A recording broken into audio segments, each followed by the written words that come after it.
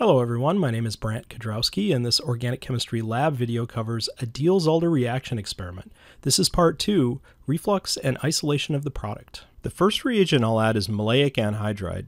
Our bottle of Malaic Anhydride comes as briquettes rather than a powder, so to make it easier to weigh out, I'm going to grab one of these chunks and grind it in a mortar and pestle. Since Malaic Anhydride has irritating and corrosive dust, I'll need to do this operation in the fume hood. The bottle you have may already be ground into a powder, and if that's the case, that's fine. I'm grinding far more than I'm going to need for this experiment here. I'll take the excess and either give it to a classmate that needs ground Malaic Anhydride, or I'll put it in a bottle that says ground Malaic Anhydride for the next student to use. It should not be put back in the original bottle.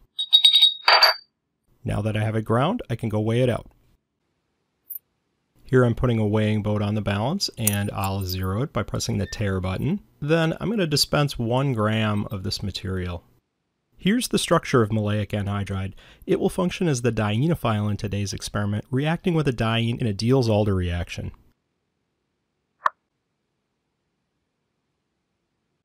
The reaction vessel in today's experiment is going to be a 25 milliliter round bottom flask. I'm going to put the Malaic Anhydride into this flask using a powder funnel. The next reagent I'll weigh out is 3-sulfone. It's also commonly known as butadiene sulfone, so you might see it as one way or the other on the bottle.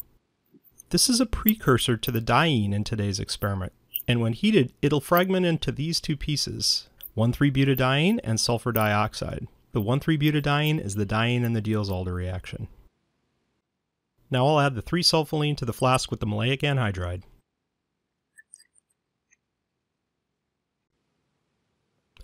Next, I'll measure out the solvent for today's experiment, which is xylenes. Xylenes is a mixture of 3 isomers, ortho, meta, and para. I'll measure out 2 milliliters of it here. Then I'll add it to the reaction flask.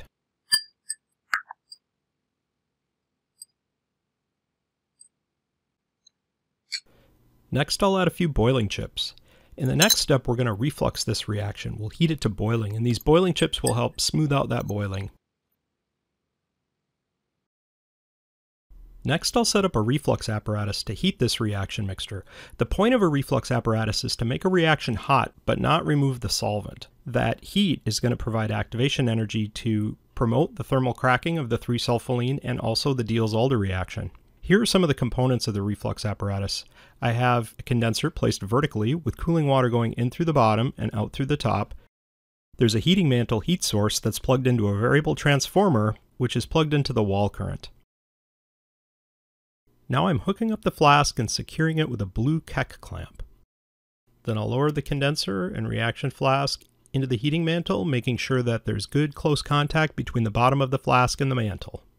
The thermal cracking of 3-sulfone produces SO2 gas, which is corrosive, and we want to avoid breathing that in, so we're going to vent that out of the lab by attaching a tube to the top of the condenser and routing the hose to a benchtop fume hood, which gets vented out the lab. Then I'll turn on the variable transformer and get the cooling water flowing through the condenser. As the reaction heats up, you'll notice the solid reagents begin to dissolve in the xylene. Then eventually you'll see bubbles. Eventually those bubbles become vigorous, and vapor will travel up the apparatus and hit the condenser and condense back to a liquid and fall back down.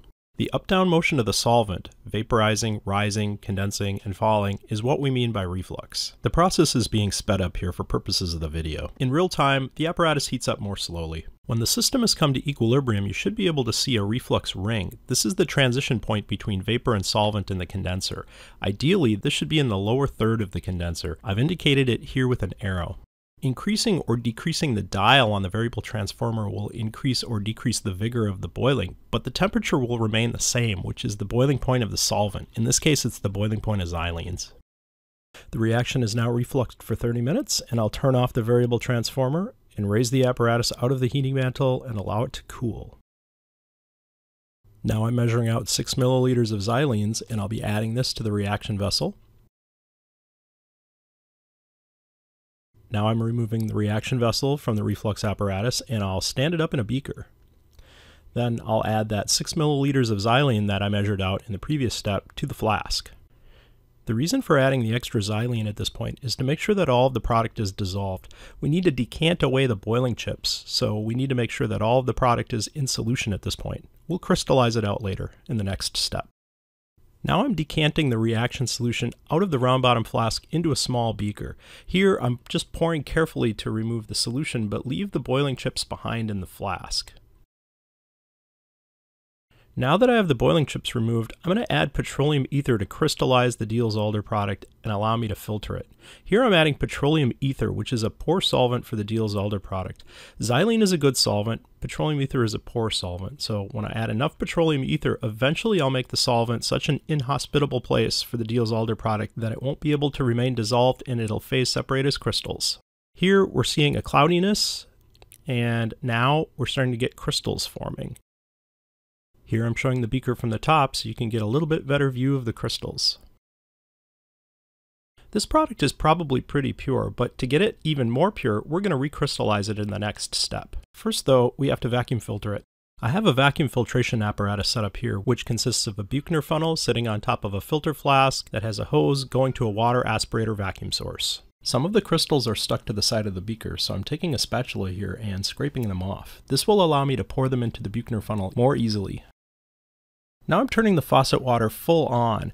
This is going to generate vacuum and allow me to suction filter the product. I'll take a piece of pre-cut filter paper and stick it into the Buchner funnel, making sure it fits nicely over all the holes. Now I'm swirling the flask with the crystals and I'm pouring to vacuum filter them. I have a little bit of petroleum ether in this Erlenmeyer flask. I'll rinse the crystals in the Buchner funnel a little bit with this petroleum ether.